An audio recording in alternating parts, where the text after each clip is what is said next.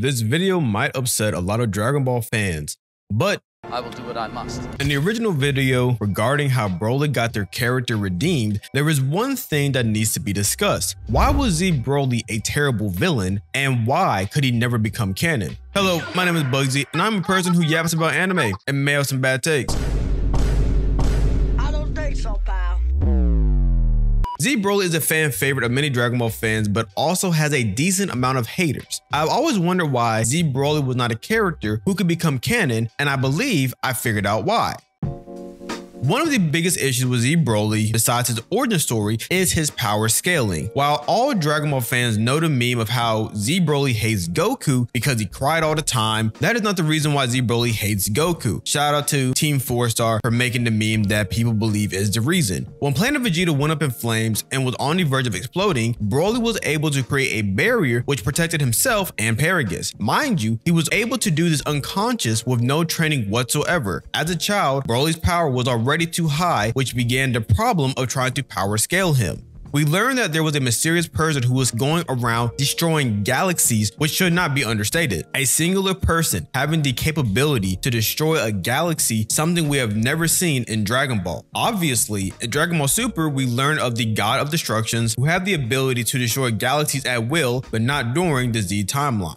This happened in the beginning of the Dragon Ball Z Legendary Super Saiyan movie, and we do not know who this Saiyan is or what form was used to destroy the Southern Galaxy. We can make the assumption that Broly would transform into Super Saiyan to destroy the entire galaxy, right? But what if he was able to destroy the Southern Galaxy in base form? Okay, this is frightening to think about, but not just as a viewer, but as a writer. I am not sure how Toriyama Sensei was going to make this work, or maybe he knew Broly was going to only have 3 spin-off movies. We see Broly versus the Z Fighters, and as we all know, Broly had no problems. Even in base form, Broly was able to scare Vegeta, the proudest Saiyan ever. He transforms into the Legendary Super Saiyan, and his body completely explodes. Broly is no longer the same person he was seconds prior. He is truly a monster, and we see that rampage throughout the movie, absorbing every single punch, ki blast, hell, even a point-blank Kamehameha, and not a single scratch. Broly is having the time of his life, and he's only becoming more insane and powerful. Not a single Z fighter is getting stronger or achieving a new form.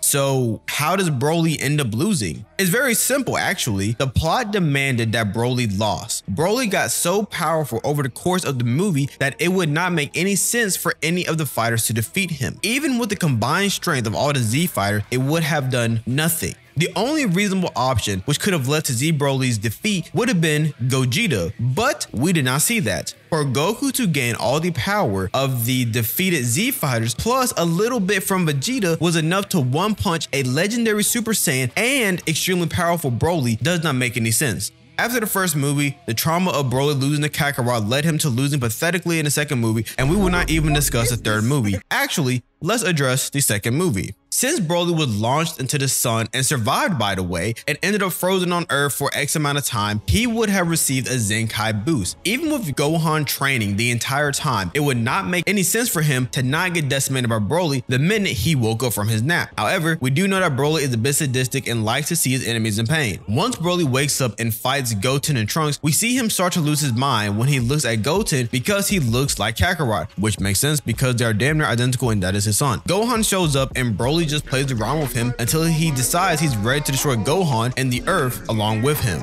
We see the infamous family Kamehameha, and Goku shows up, which throws off Broly's concentration, and Trunks saves the day with a singular ki blast. Now, how even with a Zenkai boost and a legendary Super Saiyan form Broly lost, it does not make sense, but that is how Akira Toriyama intended for Broly to be defeated. Now, does this mean that Broly was never as strong as we imagined? Did the viewers get this idea of Broly being indestructible in their head, or were we right all along? Like I mentioned earlier, I think that Toriyama knew that he made Broly too strong and had to figure out a way to nerf him quite a bit. Let's not forget that Videl, one of the weakest Z fighters, was able to tank a lariat from Broly and did not end up with a scratch. This is one of the glaring issues with some of the Dragon Ball movies, but they are decades old, so it is fine.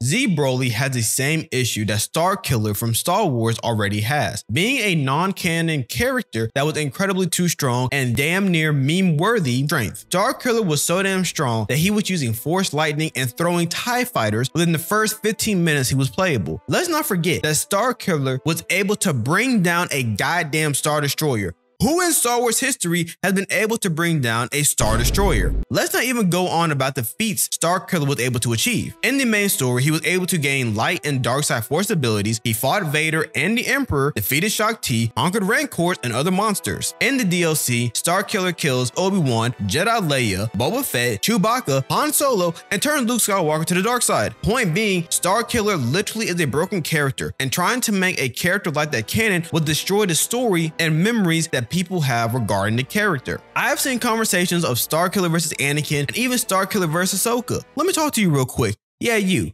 Yeah. The one that brought up these comparisons.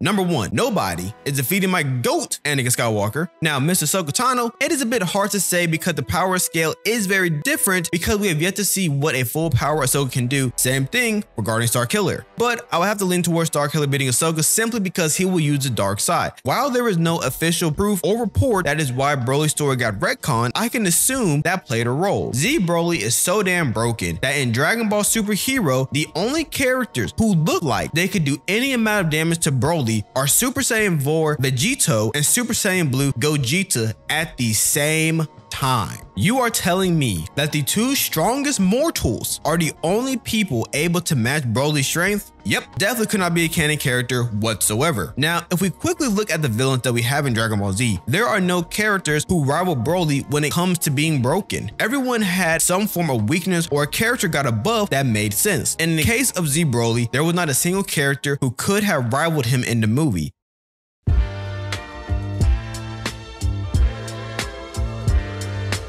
Putting non-canon characters versus canon characters is something fandoms have started doing recently. In my opinion, it does not work because the power scaling in both universes is not possible. One argument being Z Broly versus S Broly. Who is the strongest? Many people will say S Broly because he was able to fight Super Saiyan Blue Goku and Vegeta, but ended up losing versus Super Saiyan Blue Gogeta. Others will say Z Broly because he lost against nobody until Goku got a miraculous buff. At this point, putting non-canon characters versus canon characters are fan fictions and will stick to that. Unless a writer or a creator comes out to address the argument, then there should not be anyone getting serious about hypotheticals. Well, unless it's a conversation between Gogeta versus Vegito for Dragon Ball Z or Starkiller versus Ahsoka Tano for Star Wars. I believe these can lead to fun debates, but that is just about it. When using canon universe material versus extended universe material that does not follow the same rules makes it difficult. Let's go with Broly's situation. If both other fighters were going to exist in the same universe, how do you power scale them? We both know that both Brolys get stronger as the fight continues, and as far as we know, they do not have a limit. Z Broly's entire body destroys itself, personality becomes sadistic, and it becomes impervious to pain, while as Broly gets larger, more destructive, and loses mental control. That is the key, the loss of mental control. He is unable to hit Super Saiyan Blue Gogeta. Even when he is the most powerful, he should have been able to hit whom I would consider as a rival, but nope, he gets clapped up and almost sent into oblivion.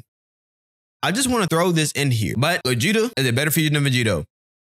It makes me sad that Z Broly's origin story is one of the main issues of the character, one of the coolest villains introduced into the anime and quickly got retconned. Yes, some of it is due to Vic Mignogna and the drama between him and Funimation Studios, but I still think it is due to the origin story. It would have been very hard to give him a more comprehensive and less meme type story if they were to introduce him into a newer anime. I do enjoy the newer version and think he will have a good role to play once the anime is back, whenever that may be. We have seen how well Broly is doing in the current manga and think he will soon have more characteristics that make sense. However, bringing a non-canon character into canon is very difficult, which we clearly have seen. I think for this video, I want to conclude with saying that it is okay to allow characters to stay non-canon and to live off the memories of them. One of the most difficult tasks is making an overpowered character make sense in a canon universe without breaking canon, which is why Starkiller or Z Broly will not be canon and it should stay that way. I hope you guys enjoyed today's video. Let me know in the comment section who is a non-canon character who you would like to see become canon. Make sure to leave a like and comment and I'll catch you guys in the next one. Oh, make sure to subscribe as well.